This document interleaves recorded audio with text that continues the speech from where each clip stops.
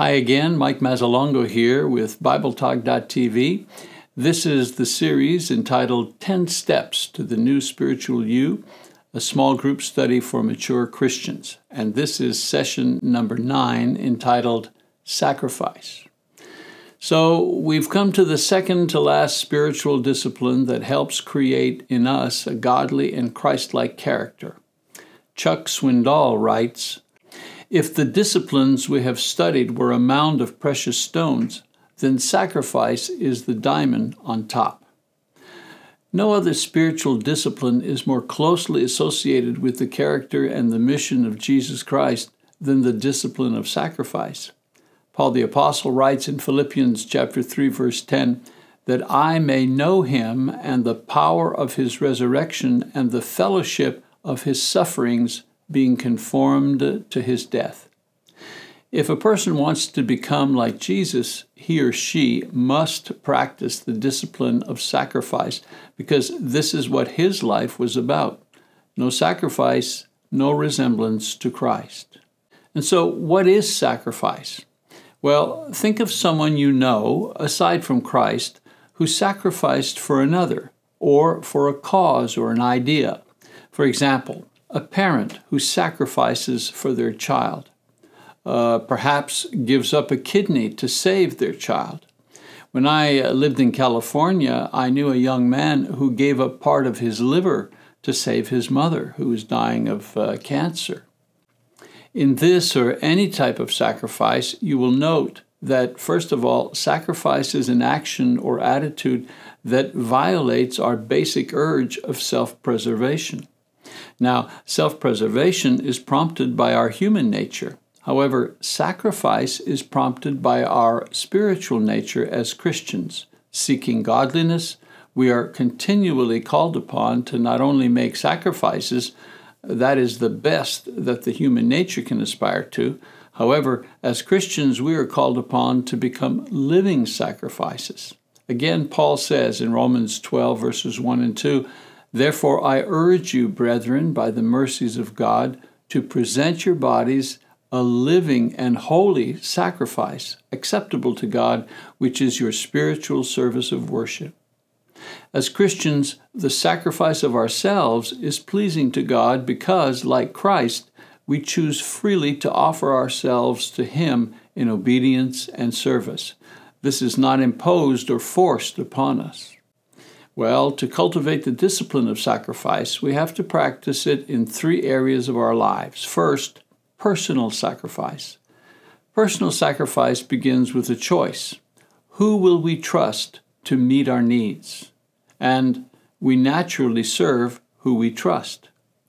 For the Christian, the choice always comes down to, will we trust God, or will we trust self or someone or something else? The idea is that we sacrifice or give up trust in wealth, even our own, in order to trust only in God. We sacrifice confidence in human systems like personal abilities, government, and so on and so forth. We still use these because we are in and part of the world, but our trust is not in these things. You see, in the area of personal sacrifice, we practice giving up the natural human urge to protect and preserve and promote ourselves by ourselves, and we turn over that responsibility to God.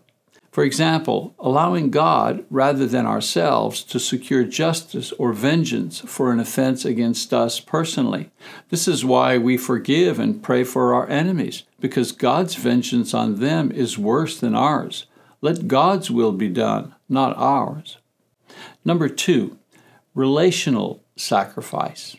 In Genesis 22, verses 2 to 12, Abraham offered Isaac. Isaac trusted Abraham, and Abraham trusted God. God may not ask us to give up our children in sacrifice, but there are times when we need to give them up to God. We sometimes have to sacrifice their well-being to God, getting out of a comfortable situation or place in order to answer a call to service somewhere else. A relational sacrifice is the willingness to give up relationships that are either broken by sin, like the prodigal son, or that are harmful, like bad influences, and give them up to God for His purpose. The natural human urge is to hold on and to try to fix things by ourselves. It requires the ability to make a relational sacrifice at times for healing to begin or even to be possible.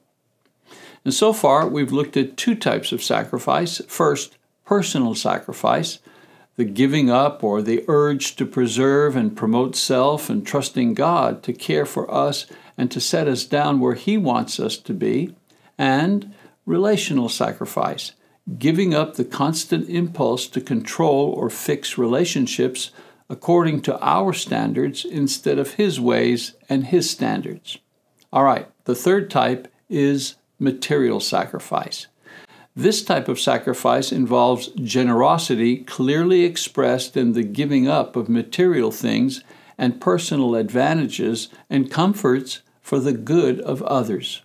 For example, Jesus gave up heaven to suffer the cross in order to save us. Our greatest fear in material sacrifice is that we will not have enough left for ourselves.